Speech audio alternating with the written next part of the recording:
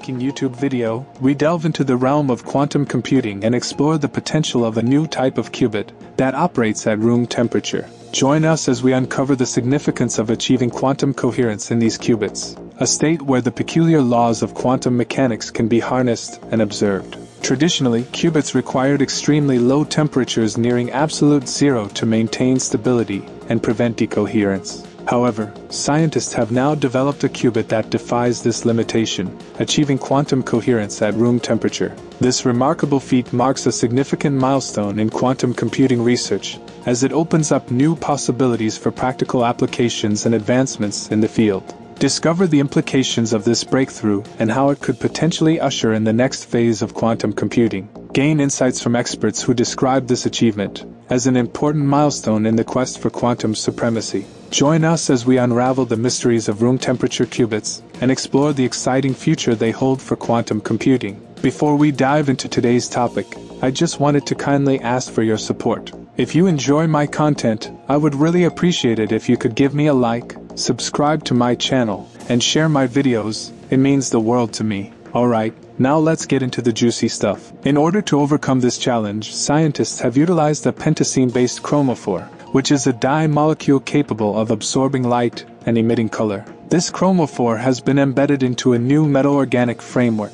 The unique properties of this setup allow scientists to observe quantum coherence for a brief period of time at room temperature. Unlike classical computers that encode data in bits represented as either 1 or 0, quantum computers employ qubits. Qubits can exist in a superposition of both 1 and 0 simultaneously until they are physically observed. This means that a qubit can be in multiple states at once. Typically, physical qubits create a superposition by utilizing the spin-up and spin-down positions of an electron, which represent the binary states of 1 and 0. These qubits are often constructed as a line of metal or a small loop that mimics the behavior of an atom. For instance, Google employs aluminium in its qubits, while IBM uses a combination of aluminium and niobium. Furthermore, multiple qubits can be entangled through quantum entanglement, which occurs when the states of two or more particles become linked. This entanglement allows the qubits to exist in numerous states simultaneously. If quantum computers are constructed with a sufficient number of qubits, this property is what makes them potentially far more powerful than classical computers.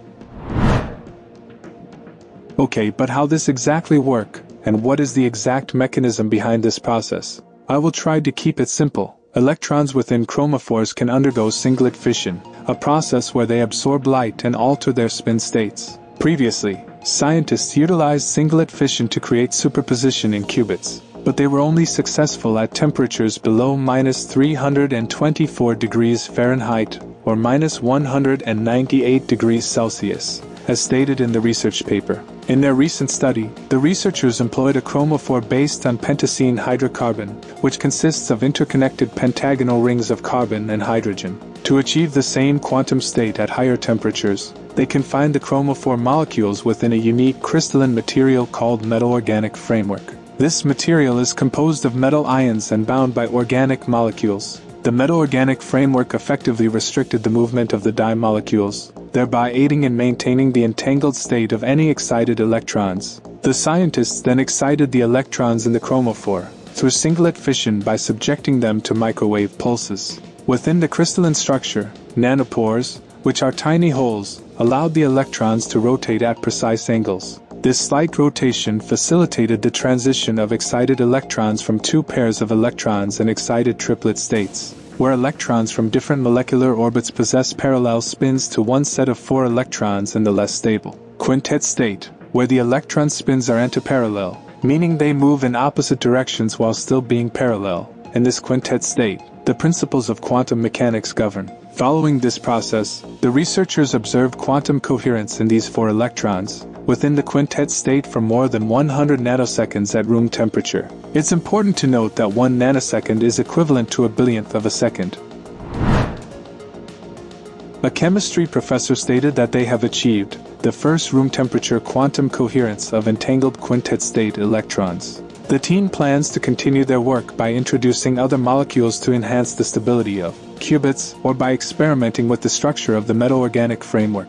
While this breakthrough may not immediately lead to room temperature quantum computing, it contributes to the ongoing efforts in developing stable qubits that can achieve quantum coherence at room temperature. This has been a long-standing goal in the field. Room temperature computing would eliminate the need for error correction, since the qubits would be designed to withstand disruptive forces that cause instability and decoherence. Although the reported long spin coherence times are a significant advancement, there are concerns about scaling up and controlling the interactions between qubits. The ability to control these interactions is crucial for building a powerful quantum computer that can perform complex calculations. Despite some skepticism about the practicality of this specific discovery, it is still considered an important milestone. The overall body of research in this area holds more promise in the long run, compared to focusing solely on quantum error correction methods. I wrap up my discussion for now, but don't worry, there's more exciting content coming your way. Join me in my next video as I delve into new topics and explore fascinating subjects.